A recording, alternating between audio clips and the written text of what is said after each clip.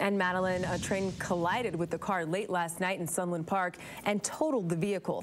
But firefighters said they found no one inside it. Take a look at this screen. The photo was provided by Sunland Park Fire Department, which shows the extent of the damage.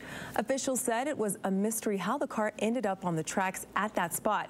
Fire officials say the location where the collision occurred is not anywhere near a rail crossing, but it is near the Mexico border.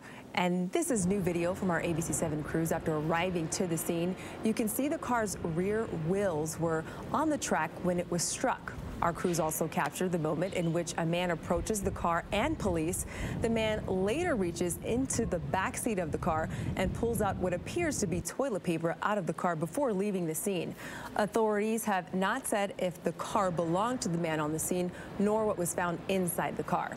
This was the second train incident of the day in Doñana County. Earlier Wednesday, a train derailed near Vado, south of Las Cruces, injuring 2 workers on the train and causing potentially millions of dollars in damage. The cause of that derailment is under investigation.